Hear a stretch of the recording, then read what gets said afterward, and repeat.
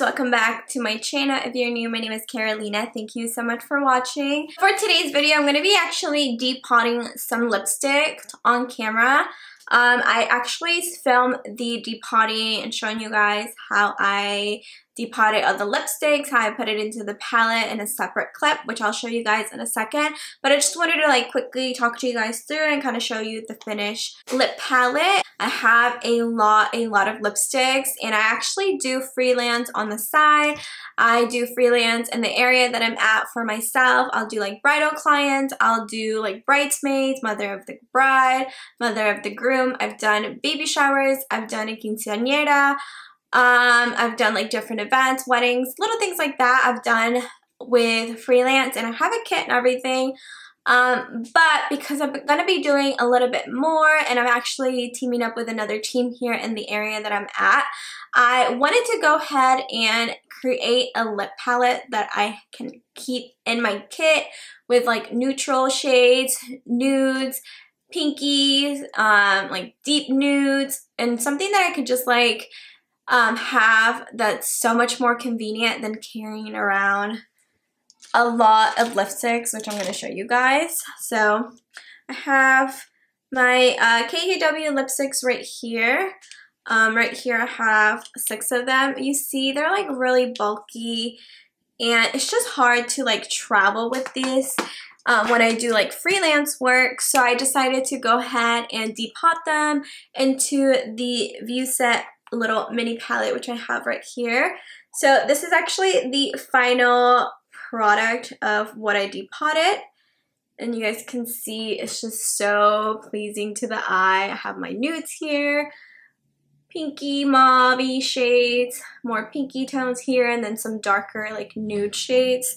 I love this palette, you guys. Oh my god, I honestly recommend you guys do this if you are a makeup artist. I don't recommend you guys do this if you're not a like a makeup artist or a freelance makeup artist, just because this is so tedious to do. It took me so long to do this, and my camera kept dying.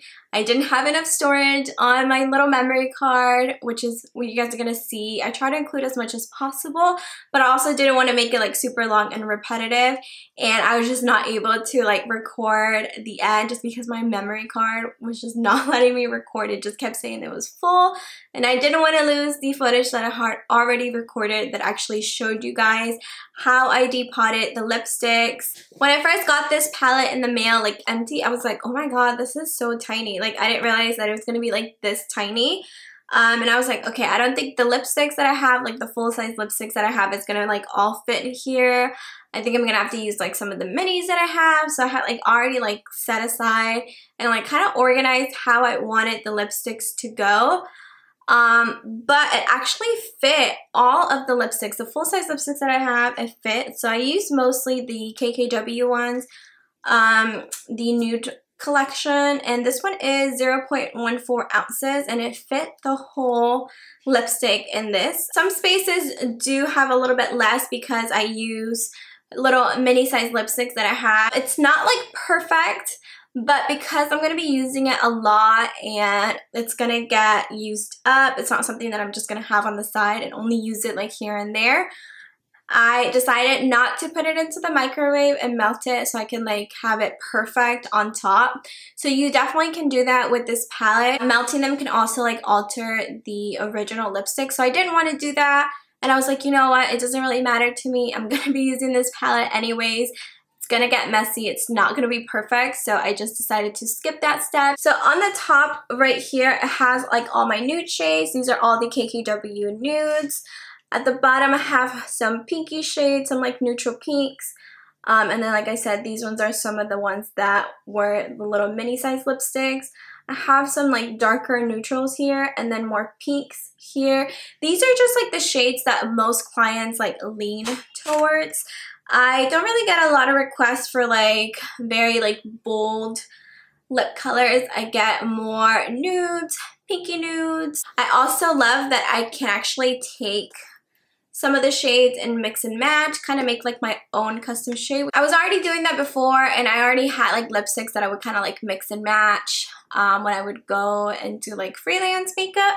But I'm happy that I have everything here like right on my hand, and I can just grab a little bit, put it into like my little acrylic palette, just kind of like mix them and then apply it to the client's lip.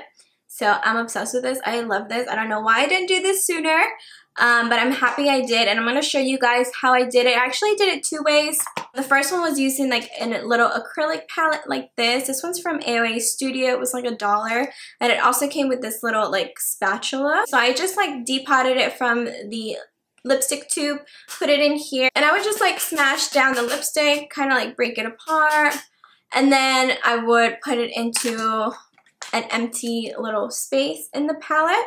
I didn't mind doing that, but I actually switched over to just putting the lipstick in here and then like kind of crushing it, smashing it in here. I just felt like this took a lot of product rather than me putting the lipstick directly in here and kind of just like smashing it down.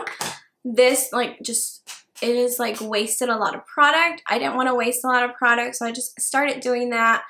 I did obviously sanitize, wash my hands, everything in my kit, everything that I do is always sanitized for clients, because again, I am working on other people and clients.